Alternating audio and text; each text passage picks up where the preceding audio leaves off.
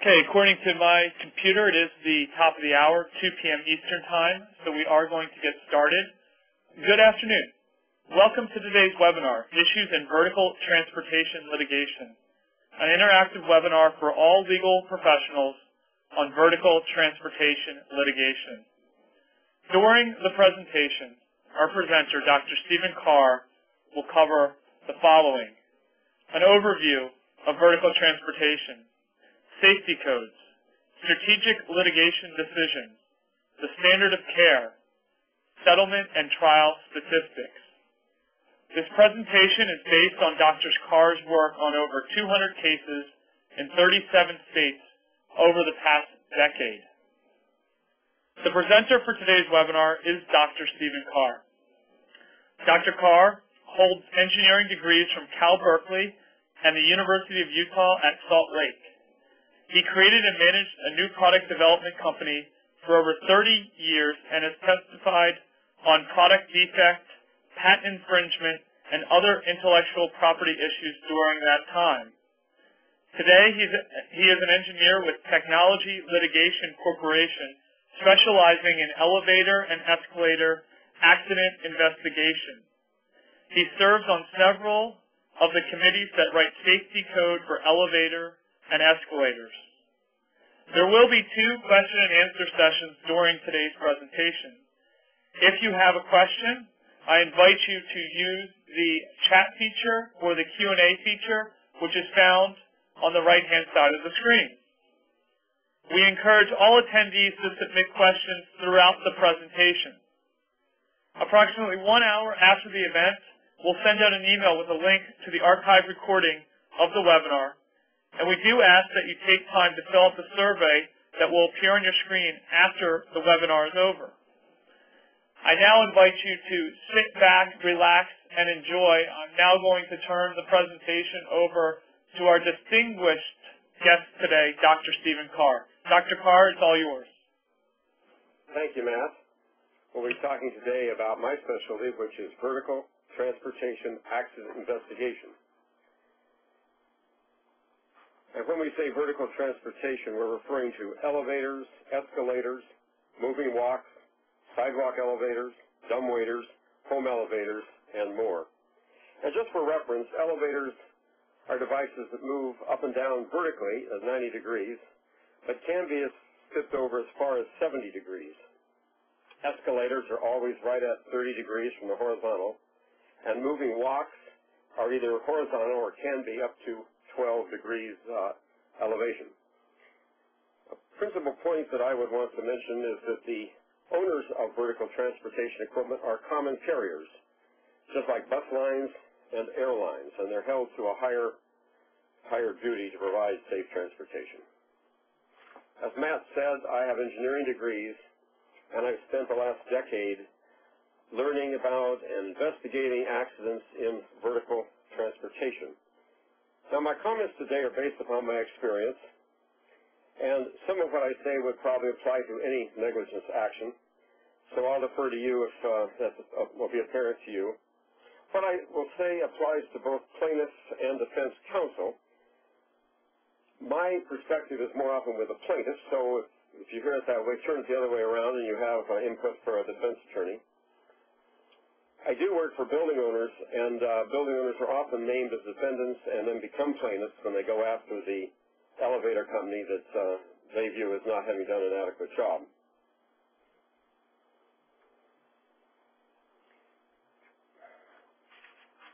There's approximately 300 million people in the United States, and there are approximately 800,000 working elevators and 35,000 escalators. Data is hard to come by, but by best estimates, there are approximately 17,000 accidents each year on vertical transportation equipment.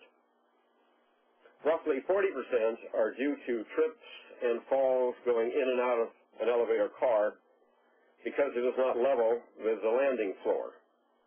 And an equal number are the result of the closing doors striking the pedestrian as they attempt to get in or out, which leaves about 12% that are deadly, fall down the shafts, crushing situations, and so on. It is said that vertical transportation is the safest form of travel on a per-mile basis.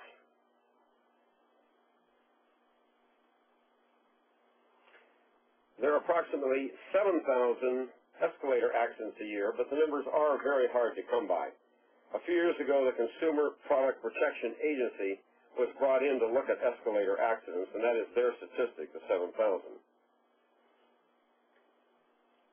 The accidents on escalators fall into two main categories. Entrapment refers to an extremity, a child's finger or toe, being caught and amputated in the process. A danger area is between the steps and the side panels we call the skirts. Another danger area is down at the comb where the escalator goes into the floor, or as the steps come together to form a flat territory.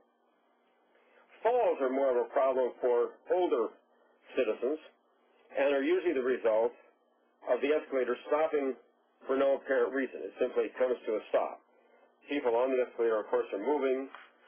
By Newton's first law, they will tend to continue moving, and so they fall over. I would also point out that escalators move a lot of people quickly in a short distance, while elevators move a few people many floors, a much longer distance. But we find escalators only in a few places: malls, transit terminals, sports stadiums, occasionally a convention center, or a hotel lobby up to the next floor. And, of course, we find elevators everywhere. Well, almost everywhere. This map shows the states in which I have investigated accidents personally, and I can't explain why I haven't had any case in Alabama, North Carolina, or Virginia, but it's clear enough why I haven't yet been to Montana or North Dakota. Elevators are where the majority of the population is. And by the way, there are four main international elevator companies. The first being Otis Elevator, which is the only American major elevator manufacturer and servicer. But in addition, there is ThyssenKrupp from Germany, Kone from Finland, and Schindler Elevator from Switzerland. And they all have a large presence here in the United States.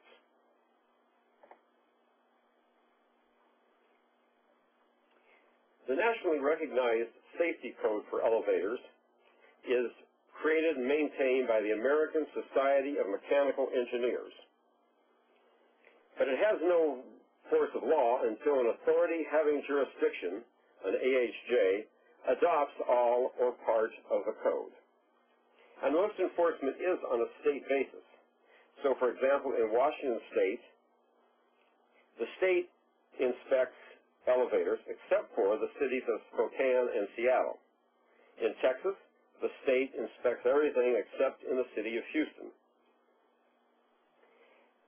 The code that applies is the code in force when the equipment was installed or modernized. And this is one of many good reasons to have an expert because of the complexities of navigating the code. The total code that your expert needs to have command of ranges between 1,200 pages and 2,600 pages depending on the details of the case. For example, the main code, 817.1, is also coupled with 17.2, a guide for the inspection of elevators and escalators and moving walks, 17.3, a code for existing elevators and escalators, 17.4, rescue procedures that are approved, and so on.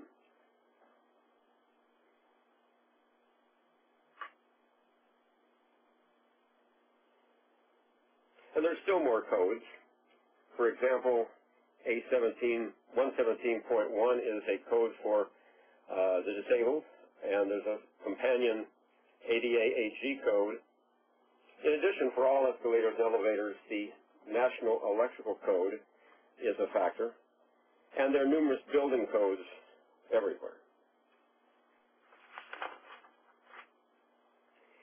The Code Committee of ASME consists of approximately 400 people, which I'm one. I sit on 3 of the subcommittees that work on the overall code.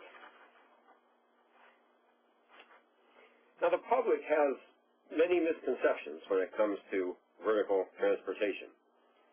I often hear a prospective plaintiff say, the elevator went into free fall. It was just like falling off the building. Well, elevators don't free fall in almost all cases, because when they start to do that, a device invented by Elijah Otis now some 170 years ago, called a safety, comes into play and stops the elevator before it gets going very far. It can still be a rugged stop, but it does stop the equipment. Nonetheless, elevators can accelerate too rapidly and stop too quickly and injure people, even though they don't technically do what, as physicists, we call free fall. Another common public misconception is that thinking that if the elevator is stopped between floors and the doors aren't opened, that the passengers must get out as soon as possible. Nothing could be further from the truth. The safest place to stay in a stalled elevator is in the elevator. Unless you know that the building is on fire, say like the World Trade Center, you're much better off to stay in the car. And many accidents happen when terrified people attempt to get out on their own. We have Hollywood to blame for this and all the horror films and the crazy things that are shown, but in reality, people need to stay in the elevator until they are rescued, even if they're elevator experts. Escalators are thought by the public to be understandable and safe, while, as I just said, many people think of elevators as dangerous. In actual fact, the opposite is true. Elevators are relatively safe. Escalators are relatively dangerous. In fact, there's no other machine in modern America where fast-moving metal parts can be placed in close proximity to unsuspecting passengers. And finally, some people have the idea that escalators must be safe because the government approves them. In actual fact, we're all looking for ways to make safer escalators, but the Consumer Product Safety Commission and their work would attest to the fact that on a per-unit basis, we have far more accidents on escalators than on elevators. And sometimes you'll hear someone say, it's obvious and open, these dangers, and what's the problem? Well, the industry knows that there's a problem because we have a nonprofit organization called the EESF, the Elevator Escalator Safety Foundation, with a budget of something on the order of $4 million a year, mainly provided by the elevator companies, with the goal of educating riders to safer operation of the equipment. So it is simply not open and obvious to a large fraction of the population. Now, elevators are maintained by mechanics, or what the companies might call service technicians, and most of the mechanics, not all, but most are members of the International Union of Elevator Constructors, the IUEC. Not surprisingly, the first chapter of the IUEC was in New York City about 100 years ago, and today there are approximately 140 locals in major cities across the country. Elevator mechanics are high school graduates. There are men and women, mostly men, but some women. Of the blue-collar trades, elevator mechanics are the most highly paid, with salaries ranging from $60,000 to $90,000 per year. There's no school per se. A person is taken off the street and starts as a helper and begins a training course that can last anywhere from 4 to 7 years. It goes to school once a week in the evening on a program presented by the union or their employer. And I would point out that mechanics, when they sign up with the IUEC, are also sworn specifically to never testify against a brother. Might complicate some discovery from time to time. The four major companies I mentioned earlier are all union, but there are many regional smaller elevator companies, and some are union and some are not.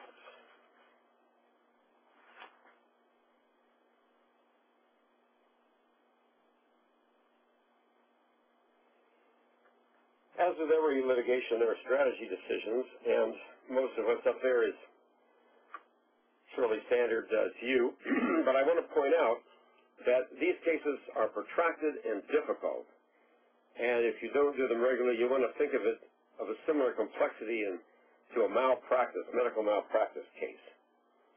And so that leads to the question I often get, well, how small a case is too small? I sometimes get a phone call from somebody who thinks they've been injured and they've got, $5,000 of meds and they want to find justice. My general advice is if you can't be confident the case is worth at least $100,000, you wouldn't want to get involved. I have seen elevator companies spend $50,000 to avoid paying $25,000. They don't want to be taken advantage of. They don't want to be thought of as wimps.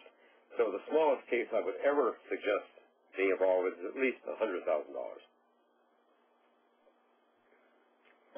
Now, like, I guess every tort case, if I've got that right, there's liability phase and there's the damages phase. And another measure I see of attorneys that don't do these cases regularly is they'll say, well, the liability is clear. There was a witness. There's no doubt that the equipment hurt the person. But liability is almost never certain from the defense point of view. Did the person put their hand in between the doors, expecting them to back up, and they didn't? Did they put their hand in far enough? Were they holding the handrail when the escalator stopped? Should the escalator have stopped? So, in my view, there's always liability issues. Now, besides the plaintiff who's suing, the main defendants will be the owner of the equipment, primarily the building owner, and possibly a maintenance service organization if it's a big chain or a big company, and then the company providing service for the equipment. It is almost never the manufacturer of the equipment. Now, we mentioned the four major companies earlier, and they all make escalators, and they all maintain each other's escalators. So just because it says Schindler going into the escalator doesn't mean Schindler is the service company. It could be Otis, for example. And the building owner is probably going to tell you quickly enough, certainly after you file suit, but the building owner doesn't want to have problems, and now they have a problem, and you can probably find out who the maintenance company is pretty easily. And an issue you all probably know more about than I do, but I'll say from experience, plaintiffs like to be in state court, defendants like to be in federal court, and usually there's no problem showing diversity. For one thing, the maintenance records are maintained in computers at the home facility of the big four elevator companies. So unless you're in New Jersey for Schindler, Texas for Dallas, or Texas for ThyssenKrupp, Connecticut for Otis, or Illinois for Kone, they're from another state. And you'll need to develop the theories of the case, what happened. Here again, an expert is absolutely essential. You cannot adequately interpret the maintenance records without the input from someone who understands the equipment. For one thing, the mechanics don't write very much. You have to be able to read between the lines. You have to look at it from an experienced point of view.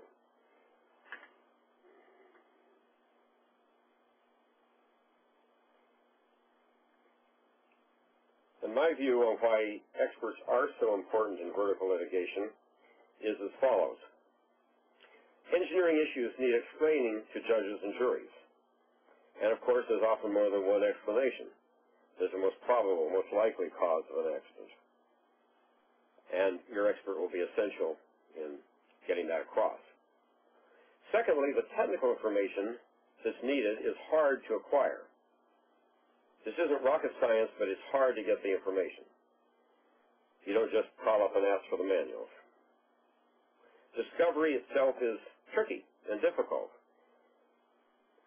And again, an expert retained early on can keep you on track and help the discovery to help you instead of hinder you.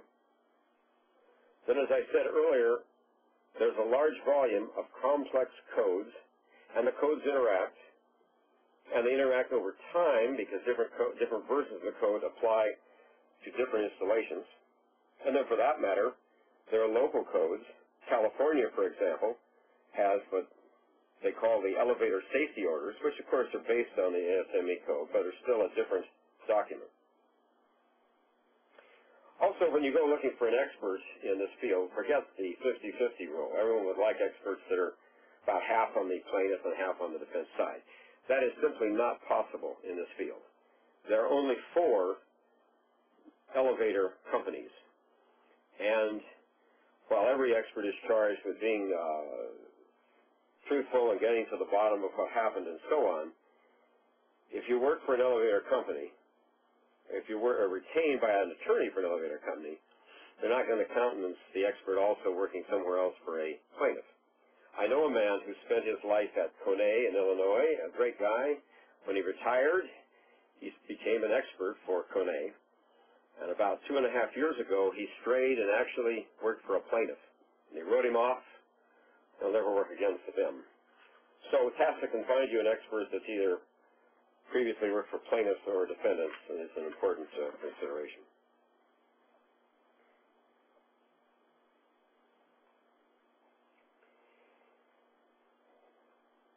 To be an elevator expert, there are several important criteria. One is in-depth knowledge of the equipment. Your expert cannot possibly get knowledgeable enough on a single case, cannot possibly understand the equipment in the depth that is necessary. The second important thing, if you're a plaintiff's counsel, is finding an expert who is free of industry conflicts. Most people in this field learned how our equipment works by working for an elevator company. And that's fine. Some will work for plaintiffs, but in general, it's a closed-knit society, a lot of loyalty. I'm all for loyalty, but you need an expert who isn't conflicted with his past in the elevator business. Thirdly, you need an expert who has formal engineering training and practice, someone who can do the math, someone who knows that Newton's 3 laws of motion apply very directly to how the elevator or the escalator works. To get to what we just discussed, they would also have other vertical transportation, forensic and accident reconstruction experience and should be able to point to it. And of course, finally, in any field, you like an expert who has been an expert with us before, so you don't have to explain discovery and depositions and so on. But the first three are the principal ones. In-depth knowledge of the equipment, freedom from conflicts, and ability to do the engineering that's always involved in an accident reconstruction. These machines were designed by engineers, need the engineers to analyze what went wrong. This time I'll turn it back to Matt for any questions or comments you may have. Sure, Stephen. We have a question from Joel who asks, are there any statistics available comparing numbers of elevator/escalator trips to stairway trips? I'm not aware of any.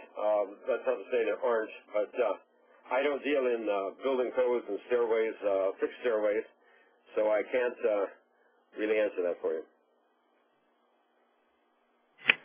Okay, we have another question who asks, are you seeing anything in the way elevators and escalators are manufactured today that makes them more and or less safe?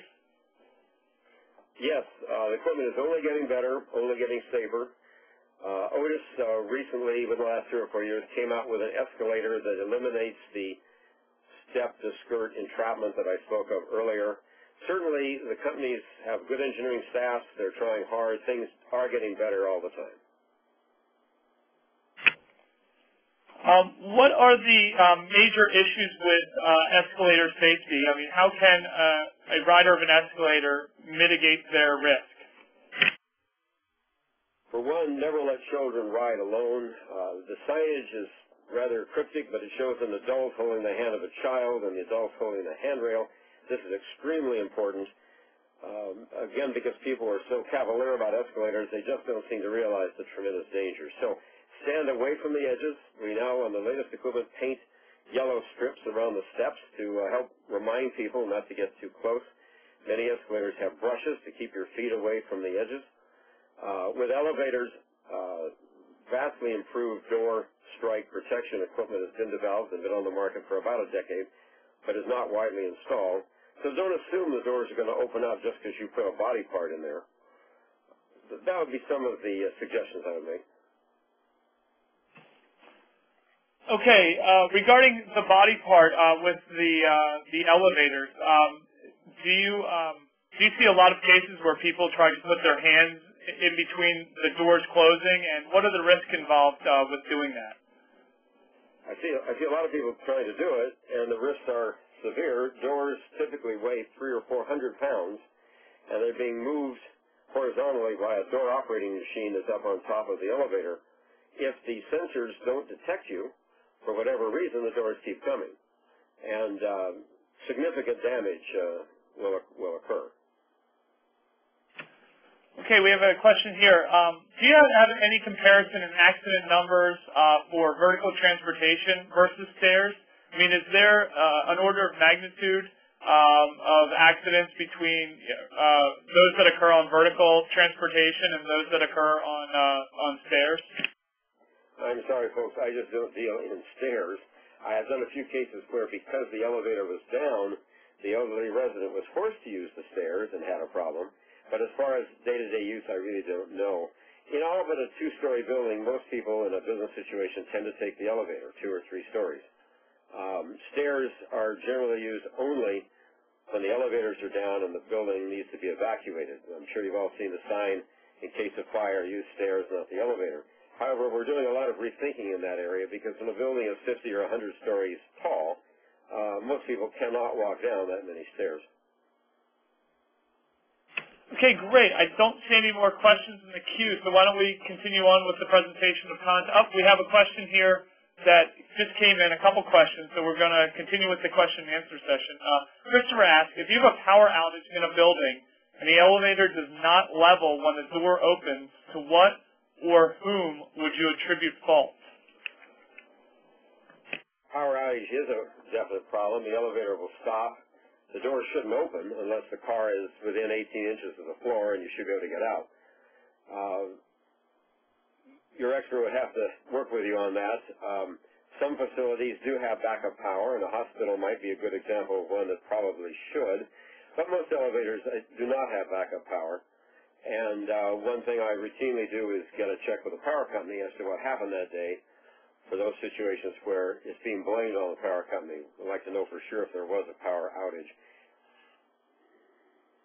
Okay, great. We have a question here from Greg who asks, what standard do you use to determine that a defendant is not properly maintaining an elevator or escalator if the contract doesn't define the parameters? And I think this is something you may get into in the next couple slides.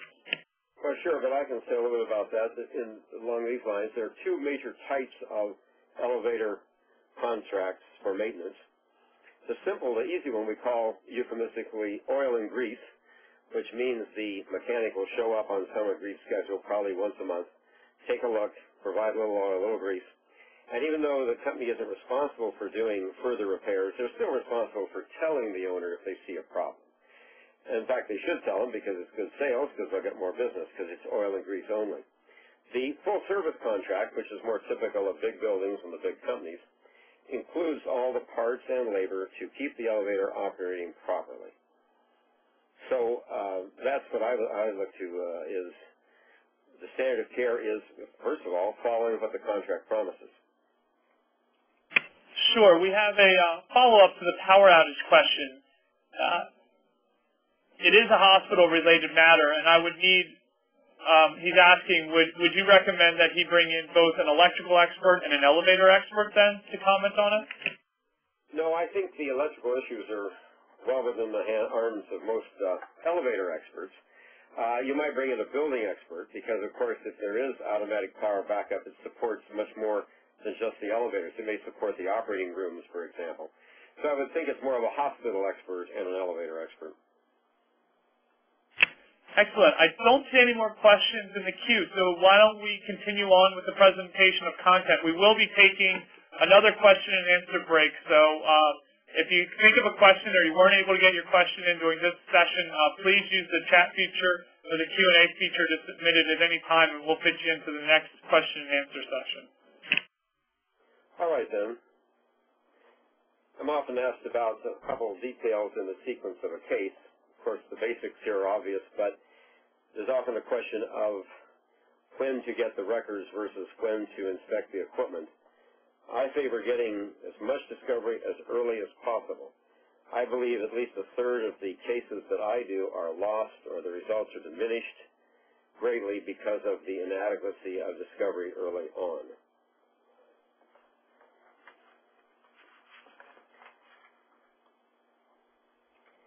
There are various information sources that your expert will go to try to get to the bottom of what happened so they can explain it to the jury. The first is accident reports from the time of action. Maybe it's the EMTs, maybe it's the building security if it's a large building with a security guard force, or the employer if it's an employee injury situation. But these are usually available and they're very important. The EMTs often can't remember one bloody accident from the next, so you may not get as much there, but it's worth trying to do that. Then two, it's the maintenance records, and I'll go into more detail a bit later, but maintenance records are very important in analyzing what happened. Thirdly, many buildings, especially large buildings or building groups like a campus, like a hospital campus, will keep their own trouble log of elevator and vertical transportation problems. And this is very worthwhile to get a hold of. And of course, depositions will depose the precipitant witnesses and so on.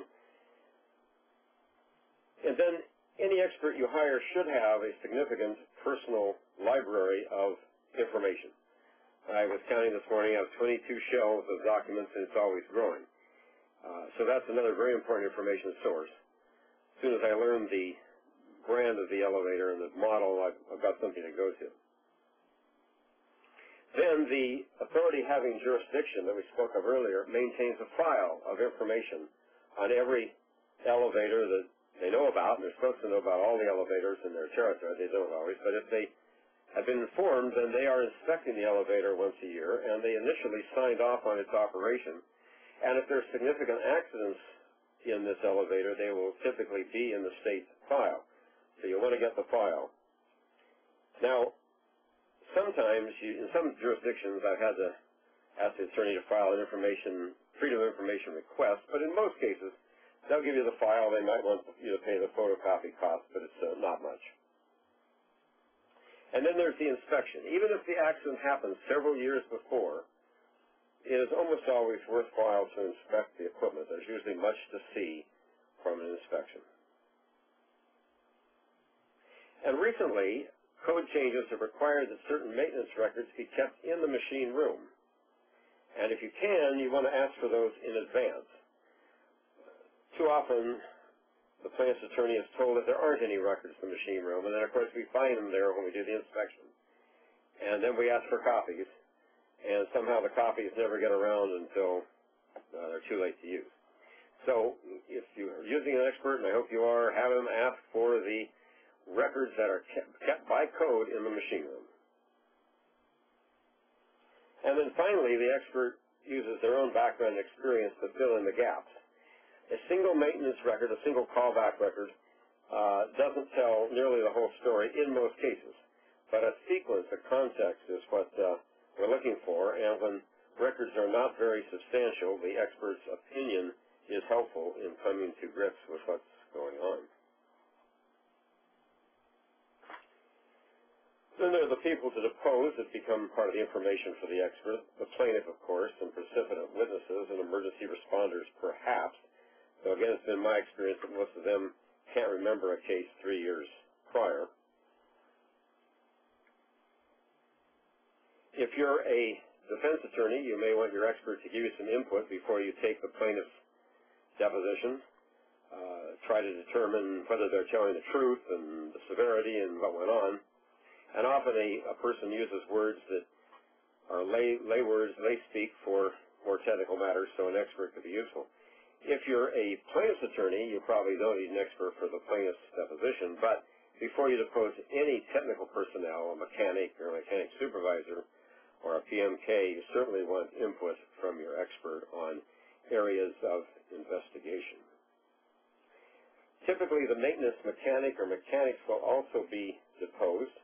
Sometimes their direct supervisor or the supervisor for the region are deposed.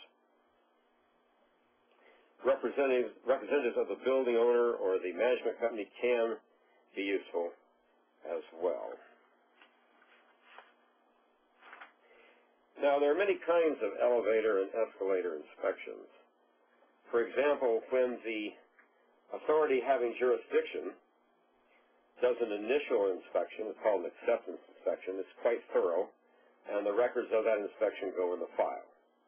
And then begins a inspection sequence, a process that's usually once a year, where the authority inspector comes in and looks at essentially how the elevator is operating relative to a checklist that he has.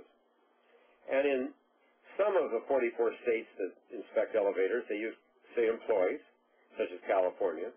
And in other states, they use private individuals who have been certified by the state and are on a list that building owners can choose from, and the inspector then files a report with the state. This is the case in Texas and Florida, for example, and I'm a private inspector in both of those states. But the inspections we really care about in this context are forensic inspections. And of course, the purpose is to get to the bottom of what happened. It's not that we'll necessarily find a smoking gun, but getting an analysis of how the equipment looks at the time of the inspection is very helpful. Such an inspection typically can take 3 to 5 hours. It involves more than just looking. It involves testing, running the equipment. There's instrumentation required. Of course, many small things you'd expect, like cameras and flashlights and gauges. But there's also instrumentation for determining deceleration and speed of the equipment.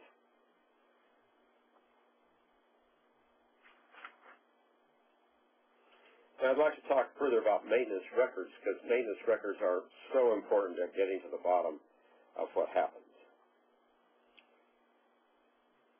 There are monthly visits, typically, by the mechanic, and they would have an entry in these maintenance records. In fact, there's two kinds of visits by a mechanic. There's the preventive maintenance, and there's a callback. And the callback is to literally call back the mechanic when something failed. You want these records for several years before the accident if you're a plaintiff's attorney, and you want to try to limit them to nothing at all if you're a defense attorney.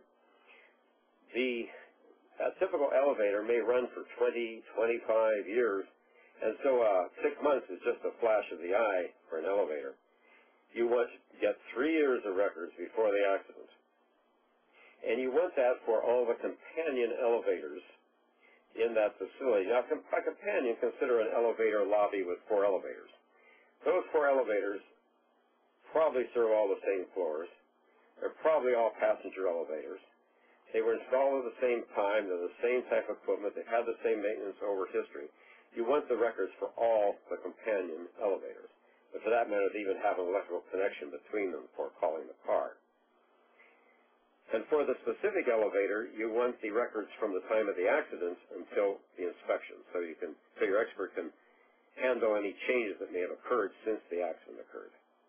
You don't particularly want records for other vertical transportation equipment in the building. So if there's a parking garage, hydraulic elevator at the other end of the building, we don't need those, but we want the companion elevators that are involved with the accident. And as I said, multiple years. Now, public policy limits or often does limit the use of remedial repair at trial, and that's fine. But for your expert who's trying to get to the bottom of what happened, the post-accident records are very important. And in many cases, no repair did occur, and presumably that might be admissible. So get those records. You can't do a good job in one of these cases without the records.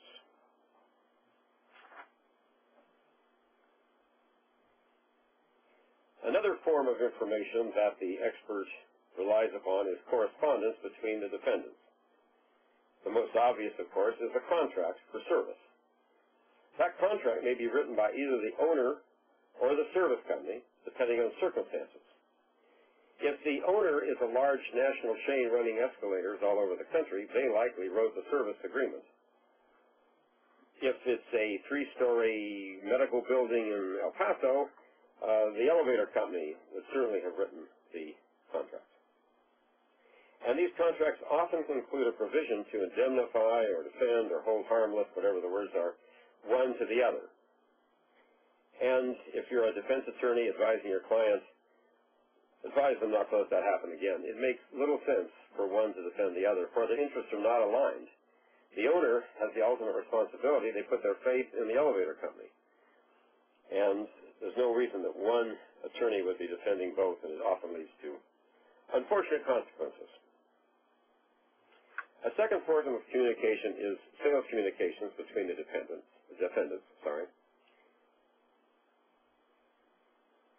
You'll see letters sales letters, sometimes beginning with a comment that the elevator is old and in need of modernization.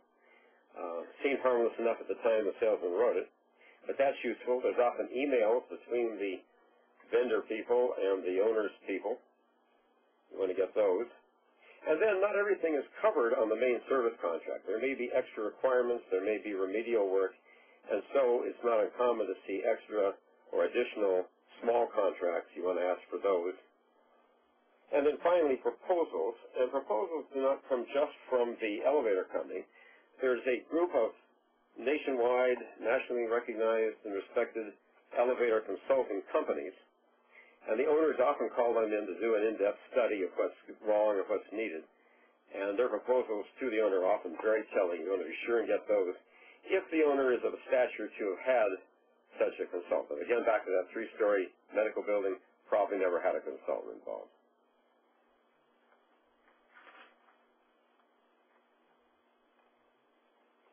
And then the standard of care. The purpose of preventive maintenance is to avoid breakdowns resulting in callbacks. And callbacks are a measure of failure. So there will always be some callbacks, but there shouldn't be very many in a year's time. So the standard of care is to predict the problem and fix it before it happens, rather than waiting for something to break and letting it happen. All too often when something breaks, someone's hurt.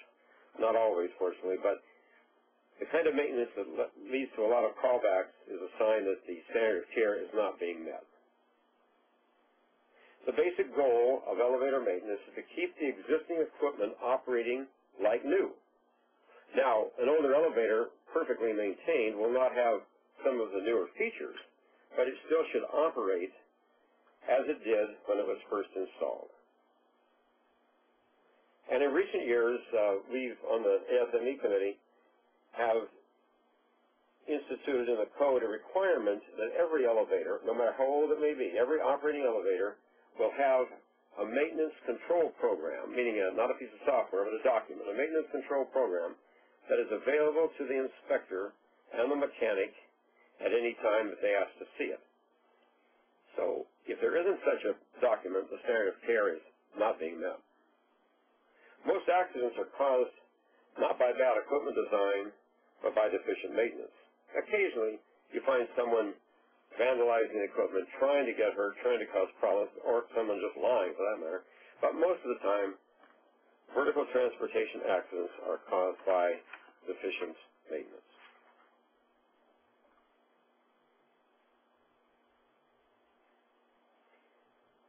As with, I guess, most civil litigation, the case is resolved before trial. I understand from statistics I've seen, and certainly true in my experience, a percentage in the high 90s never actually get to trial.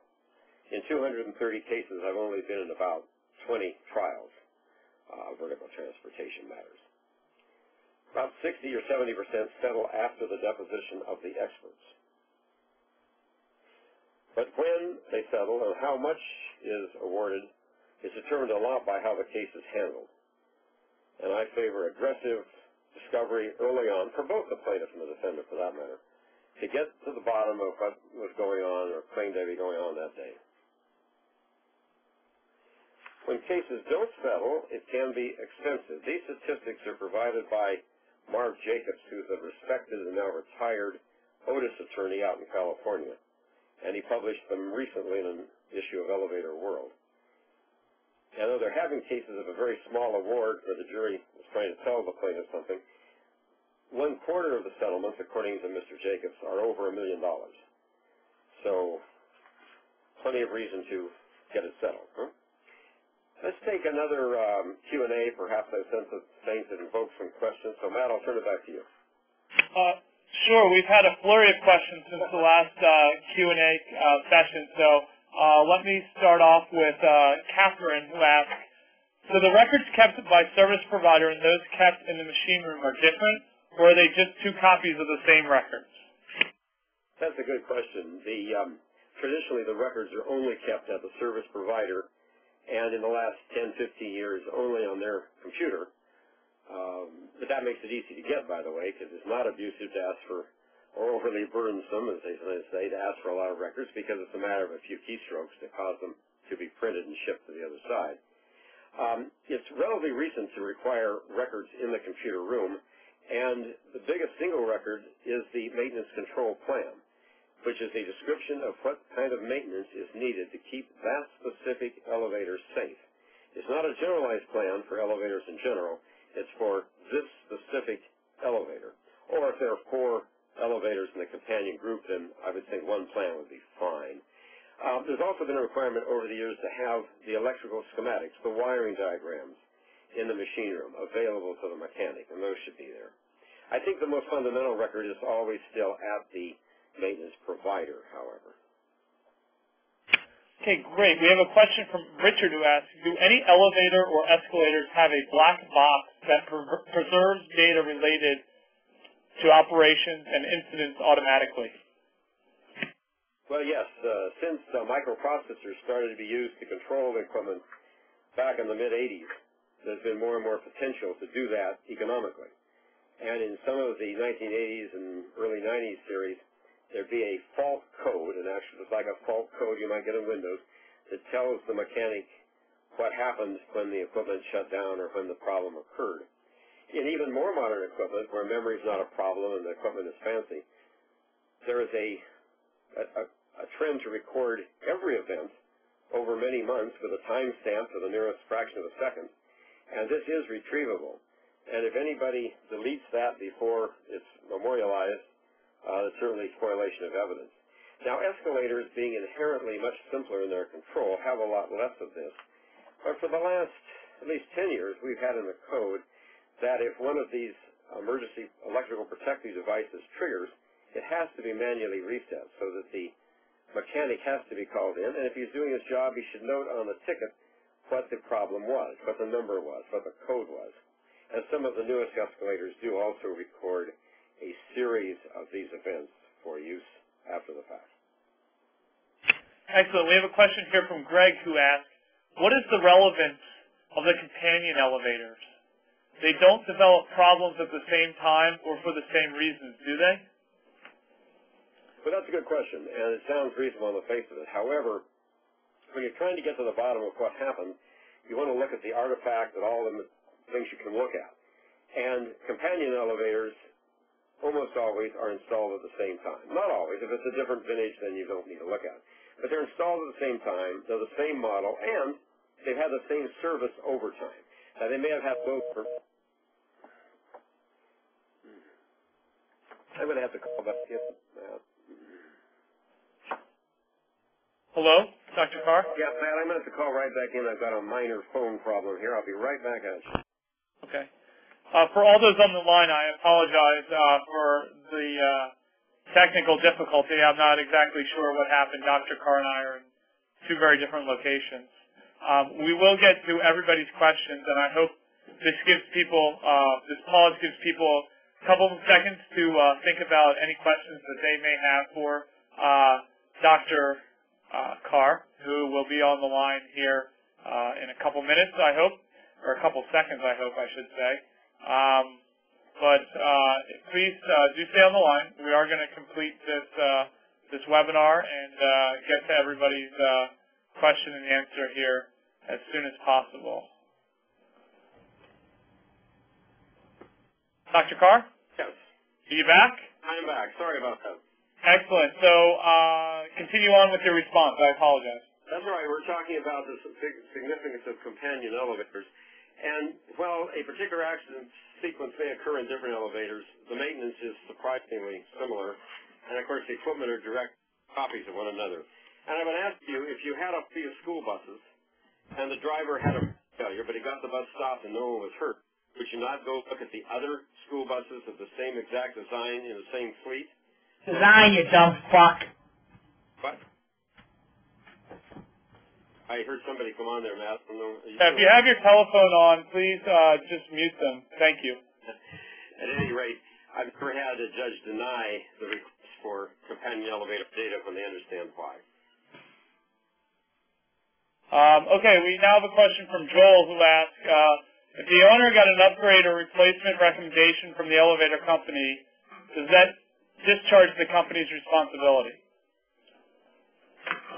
Well, I certainly can't give legal advice. The owner remains responsible. A wise elevator company certainly will speak up and tell the owner when they need to do more than simply have a monthly maintenance service. But as far as who's discharged, we'll have to leave that to the jury. Okay. We now have a question from Elliot, who asks, what are the typical contributory negligence issues in escalator cases involving young children?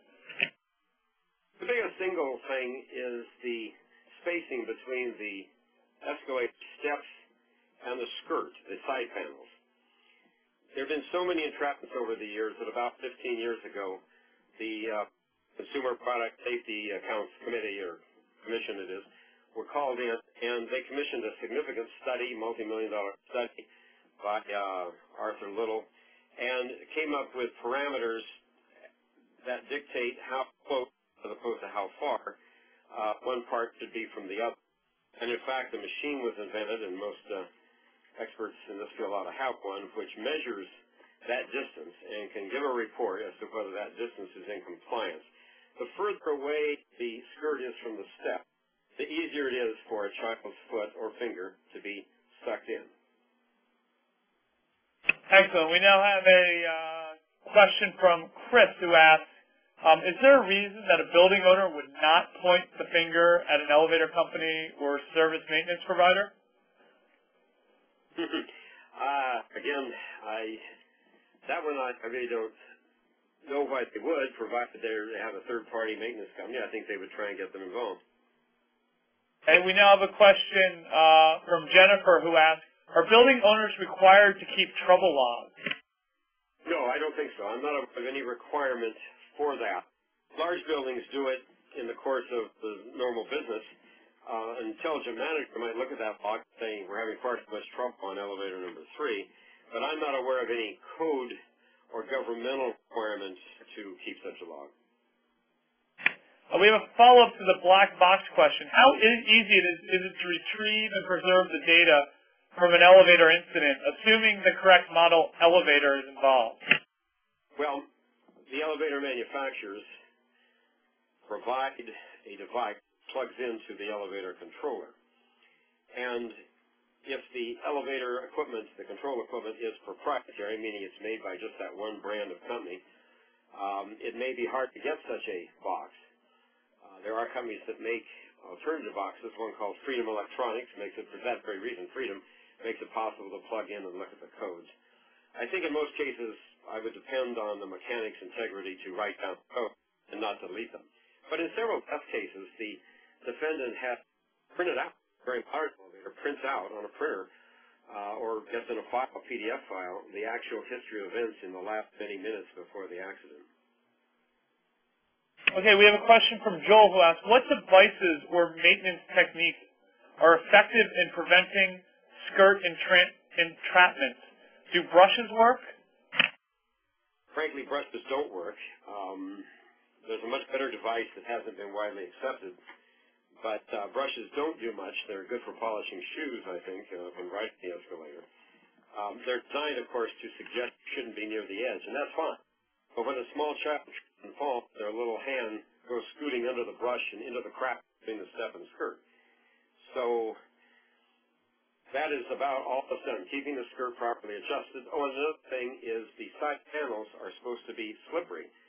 So a hand or a croc shoe is more likely to be able to slide along and be pulled out.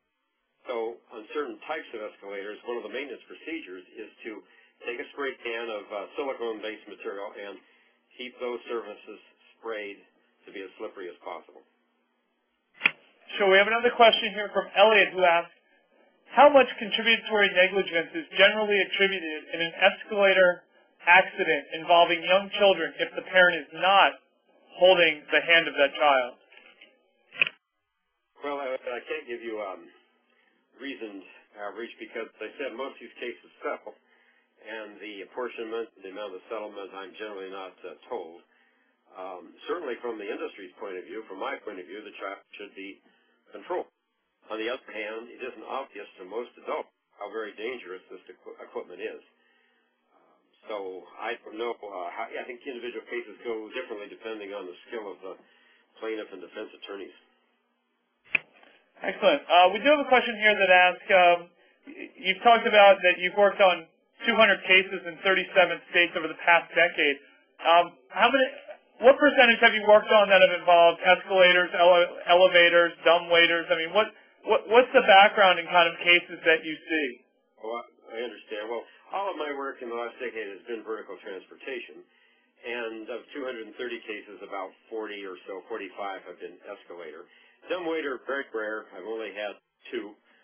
Moving walks at airports are so safe that we almost never have a report. I heard the chief inspector in Texas tell the group a month ago that while he had 400 escalator accidents, he had exactly 1 moving walk accident over that time. It was a drunk who fell down while he was riding it.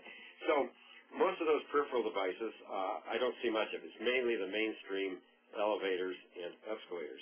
There is a whole other class of equipment, and that's home elevators. They're becoming much more popular because the basic price of a home elevator is in the range of $20,000, $30,000. If the house has a hoistway already prepared, that is. If you have to build one on the outside, it's a whole different thing.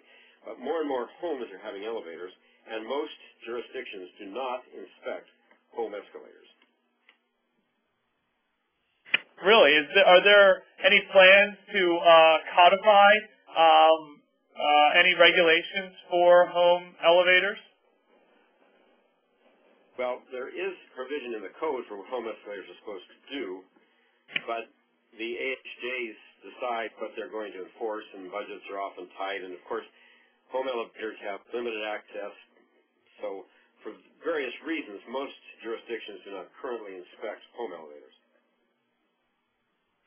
Okay, I do not see any other questions in the queue. So if you have any questions, please do submit them to us, and we'll try to get them answered before the conclusion of the event. But I'm going to turn it over to Dr. Carr again for the conclusion of today's program. Well, thanks. Just a couple of things. I thought you might like to know a couple of reference works. I recommend the first one, which is Elevator and Escalator Accident Reconstruction and Litigation by Jim Philippone and 3 others, published by Lawyers and Judges Publishing in Tucson, Arizona. You can be sure any attorney who regularly is in this business for the defense will have that book. If you're a plaintiff's attorney, you got to get one. The other documents I have here are just in case you're interested, but I don't recommend them because the complexity is such, I believe you're much better served to find an expert that already knows all this stuff. But if you want to look on the website for Elevator World, that is the source of many publications. And, for example, Zach McCain's Elevator 101 is only, I think, 100 and so pages. Vertical Transportation Handbook, 300 or 400 pages. And you could go and buy a code from the ASME there in New York City, asme.org. The code's about $400, but that's the least of it. Interpreting the code is where the expense is. And just to repeat some of the things that I've talked about today, we've talked about the different types of equipment and its location, and something about types of accidents that occur on each. We've talked about the extensive safety codes that may apply, depending on the jurisdiction of authority where your accident occurred. We discussed public misconceptions like elevators are dangerous and escalators are safe. We've talked about the likely participants in this litigation, my view on what is needed in experts in this field, and then, of course, the sources of information to get at what happened after the fact. Most of the time when I'm called, the accident was 2 years ago. Occasionally in a death case, I'll get in right away, but in general, it happened quite a while back, so all sources of information are very important. And finally, I have a little video I'd like to play for you. Matt, I don't see it coming up, though. Do you have control of it? Yeah, I will. I'll put it up for everybody. Just hold on for 1 second here. We've got a little video, so you should see it appear on your screen, and now we're going to play it for you. There'll be a little delay here.